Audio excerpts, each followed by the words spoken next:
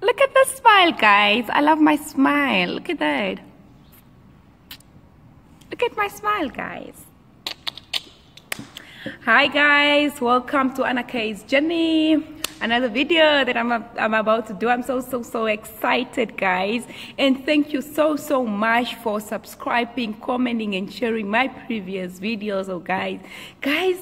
Thank you for the comments. You guys have shared your experience and all that, and it motivated me to do more videos and all that. And I believe I was not the only one who went through that peer pressure, sense of belonging, identity crisis, or body shaming and all that. You guys have shared on Instagram, on my WhatsApp, on YouTube, on my channel, your comments down, guys. Hip hip, well done, guys. Thank you so much. You guys have given a positive vibe and all that. And the other thing is that you guys, if you haven't yet subscribed, what are you waiting for? What are you doing with your life? Why are you watching my video and you're not subscribing? I'm joking. But if you haven't yet subscribed, please do it. Like, do it. Subscribe.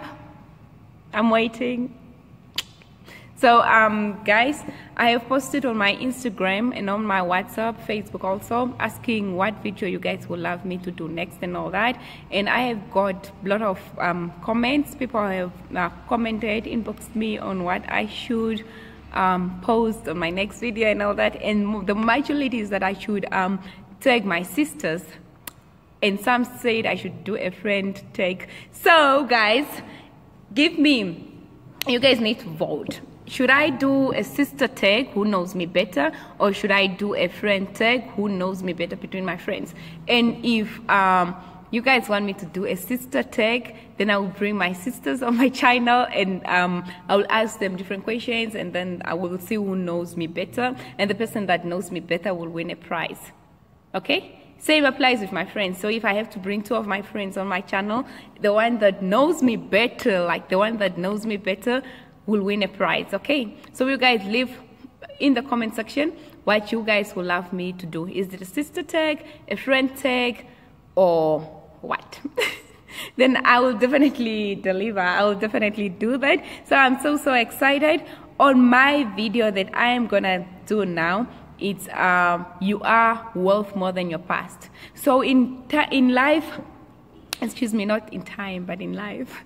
In life, as we go through this journey, right, we have our past, and sometimes we allow our past to define who we are. Sometimes we let what have hurt us in the past still a moment in our present, a moment in our future, or a year, or a minute, or a month, and all that. So I'm gonna share how I have overcame my past. And if we are talking about your past, we might be talking about maybe you went through abuse, or you were sexually abused, raped, or harassed, or just something that happened into your past. Maybe you got dumped and you went through crisis to let go of your ex, or to how to overcome that, and you went through difficulties, or you're still going through that difficulties on how to go about your past and how to leave it, and it's still hurting you, or your past is still damaging you and all that. So I'm gonna share steps that how I have applied it in my life, and it's working. It's something that I have been reading and all that. So I decided, why don't you share how you have overcame your past as a Christian? So as a Christian, I didn't allow my past to identify who I am or to define who I am. Because sometimes as we grow up and we tend to be someone, we let our past lead us to be that person, though we are not supposed to be that person.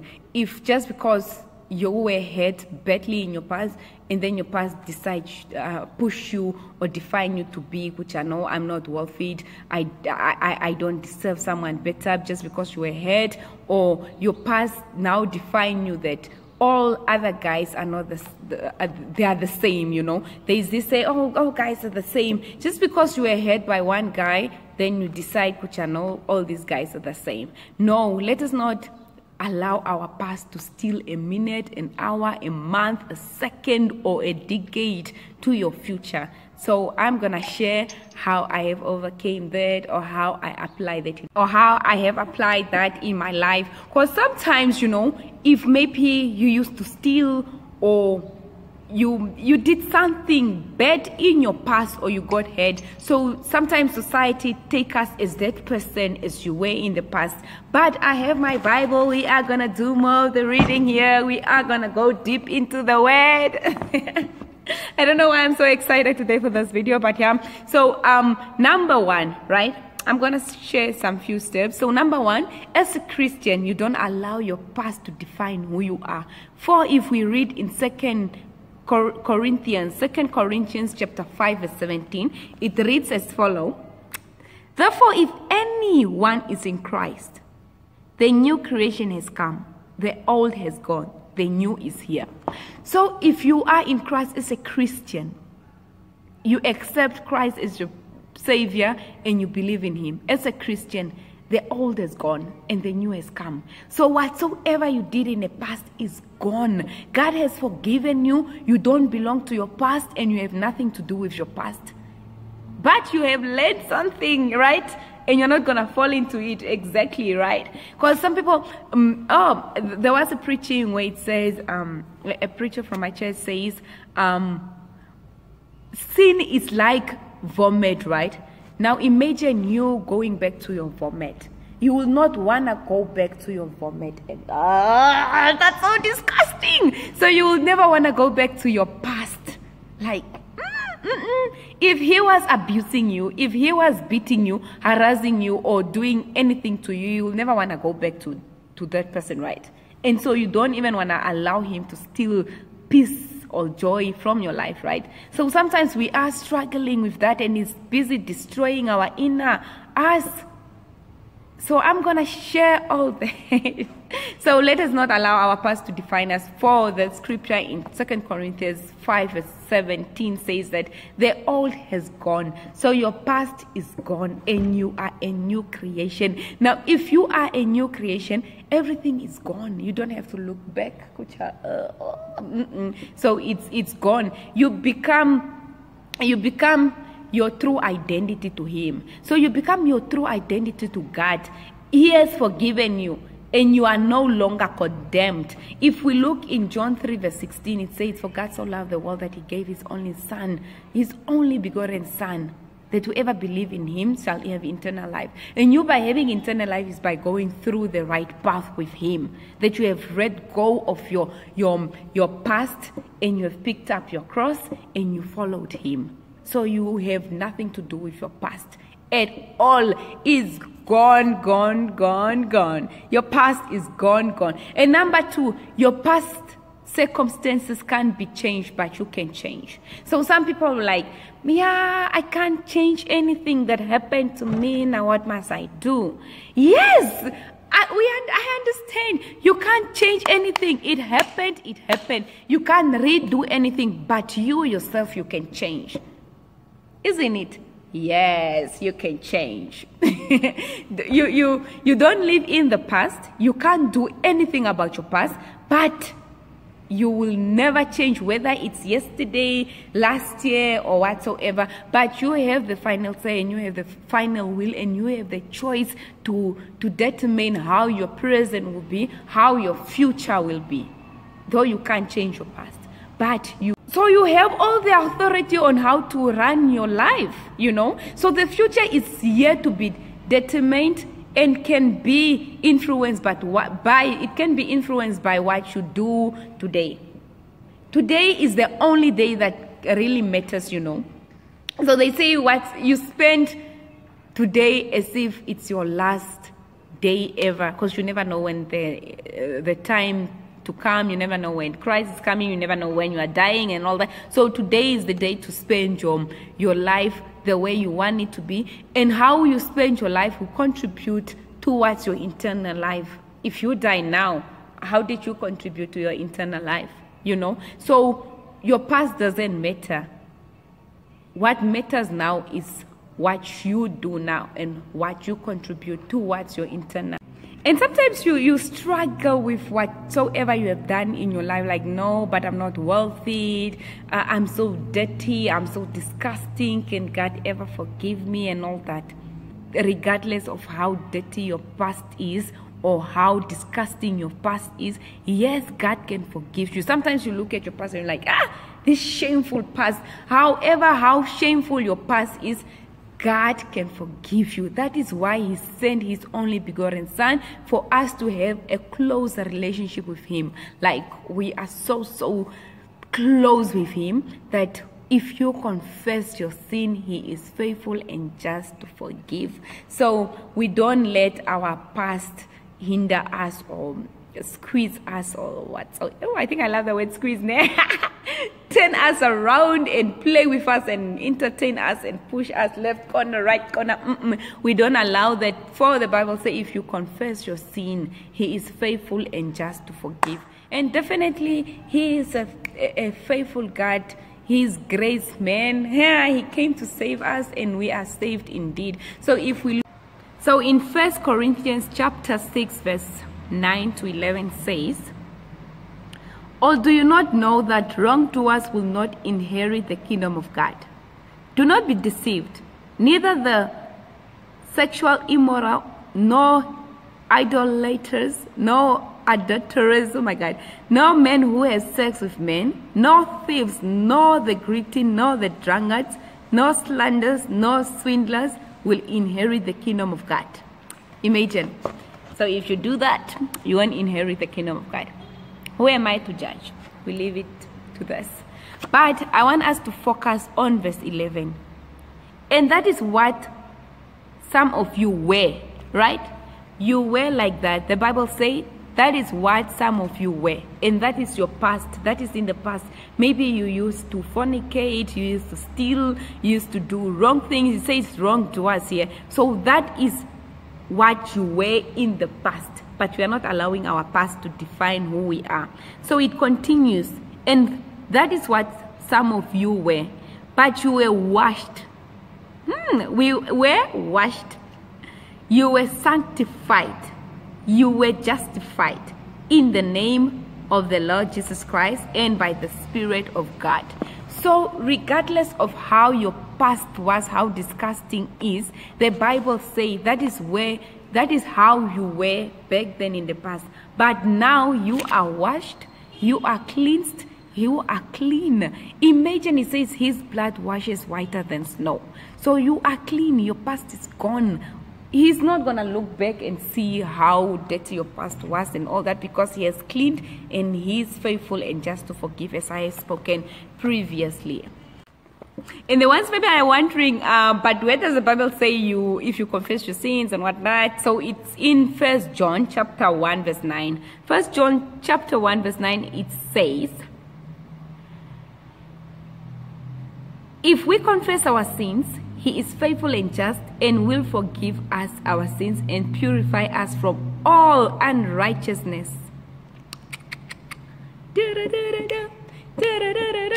He will purify us. So I believe we all have a scar, right? You had a wound, it healed, and then it leaves a mark, isn't it? So I bent here, right? I bent here. So I was cooking and I hold the pot and then I bent here. It was painful for weeks, right? And then I got treated. And then the wound healed and then it left a scar. It left a mark. Same with your past, right? If you got hurt, you were heartbroken and all that, definitely it will be a wound. Your inner wound. Now here we are busy talking about your inner wound.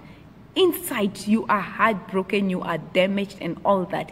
And it's only the word of God that can heal you. When you go for treatment, you apply the word of God. You pray daily. You apply the word of God and all that every time. So that is the healing process, Until you are healed. It doesn't mean you will forget your past, but you are healed. The same. I won't forget that I have bent from this car, from this, the mic that is here. I bent. It hurt. It was painful. But I have overcame that. I am completely healed. That is how it has to be also with our past. Yes, you got hurt. You went through the process and you are now healed. You are fine.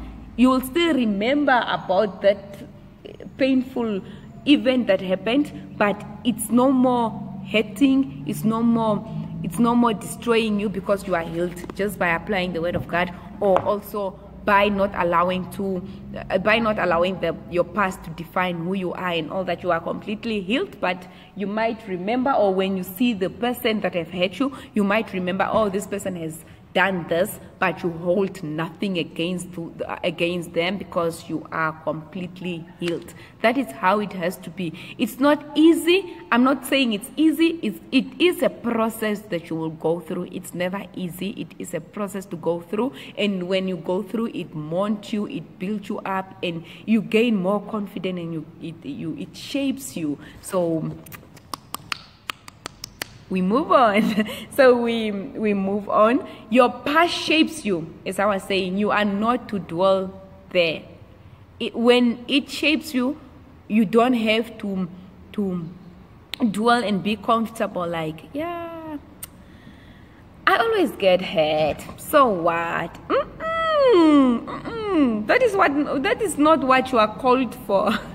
So you are not called for you to be hurt every time. So we need to send to change the way to come and say. We need to change the way we think. So if we go in Romans 12:2, is it Romans? Yeah, Romans 12:2. It says, "Do not conform to the pattern of this world." So do not conform to what the world defines you, or to what your past defines you. Where was I? But be transformed by renewing of your mind. Then you will be able to test and approve what God's will is. His good, pleasing, and perfect will. So sometimes if you let your past define you, it blocks you from what God has installed for you, or for what God has for you. It blocks that, because it destroyed you. You can't live a purposeful life while you are so sour and so with anger and aggressive and all that. So we need to renew our mind, our thoughts, and go back to feet. Like, I'm doing this, I'm renewing my mind. My past is not defining who I am. Like, this is not me. So it says, do not be conformed to the pattern of this world. So you let that go. Like, let it go, my sister. So when you are dealing with letting go of your past and all that, it has also to do with forgiveness. You have to forgive, regardless of how painful or how shameful or how disgusting it was.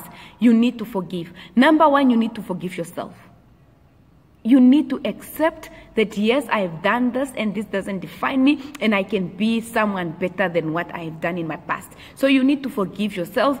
And sometimes you're like, no, I can't forgive myself. Why did I allow this to happen? Or why did I allow this certain person in my life and all that? You need to forgive yourself. That's the only time you will start healing, when you learn to forgive yourself. And then secondly, you need to forgive the next person. Because if you don't forgive, these people are busy living their happy life. You don't even know where they are. They have hurt you, they left damage there, and you are the only one who is there. So forgiveness is like, if you struggle to not forgive this person, it's like drinking poison, expecting that person to die. That person won't die. But you are killing yourself. Day by day, you are killing yourself. That is why I got to learn last year that unforgiveness or not forgiving someone is like a cancer. It's like cancer killing you step by step, step by step. So don't let unforgiveness spirit destroy your peace, destroy another minute, hour, second from you. Let us learn to forgive, or learn to forgive. I went through that process of, it's not easy, but you need to do that. You need to forgive yourself, you need to forgive the next person. That's the only way you can go through your journey. That's the only way you can have focus, for you not holding grudges or holding anything against the next person that has done damage or have harmed you. So let us forgive. Because imagine you are in a house, right? You are in a house, and then you close all the windows, you lock the door, you throw the key outside, and then you start fire. You'll be there burning and screaming. Nobody will come help you. Nobody knows if you are going through ABC. And that is why it's wise to tell someone, talk to a trusted adult, or to someone from church, or just a close person that you trust, and you talk to them, because it's gonna kill you. If you don't talk, that silence will destroy and kill you. That is where suicide comes in. People tend to commit suicide just because they don't talk to anybody. They go through things and they just don't share. They don't talk. They don't share. How will we know if you don't share anything? So you are killing yourself step by step, step by step. It doesn't just happen in a day bar, you are gone dead, but you will kill yourself. And by killing yourself is by destroying your peace, joy, love, or your confidence. And also it brings depression, and every time you'll be so aggressive and all this, just because you are not talking. And it gives you that isolation moment that you just want to be on your own, and you don't want to do anything with anyone and all that. So let us practice to forgive. Like, let us forgive. Start with yourself, forgive yourself, and then you forgive the next person. It works. Trust me. I've been through that. It worked for me, and I believe it's going to work for you too. So my last encouragement to you guys is that don't start your next chapter while you are still on the main head or the past chapter. Close this chapter and then go to the next chapter. Because if you don't close this chapter of hate, of disappointment, then you will bring your bitterness to the next chapter. And you don't want that to happen to you, because it will still destroy the next chapter that you are going through. And then your past only has the power if you give it to it. You have the final say, you have the power, and if you allow your past to overpower you, then I don't know what you want for your life, bro. So your past can't hate you unless you allow your past to hate you. So that's the end of my video, guys. Thank you so much for watching till the end. Please subscribe if you haven't yet subscribed. I don't know what you are waiting for, but do subscribe. Let's go to 200 subscribers in this month, Feb. My phone messages. So let's go to 200 subscribers this month in Feb, and share, comment, share your thoughts, and yep. Till next time. And guys, don't forget to leave your comment if you want a sister tag or a friend tag. Please, I'm gonna do that next week if you tell me which video I should start with. Bye guys, till next time.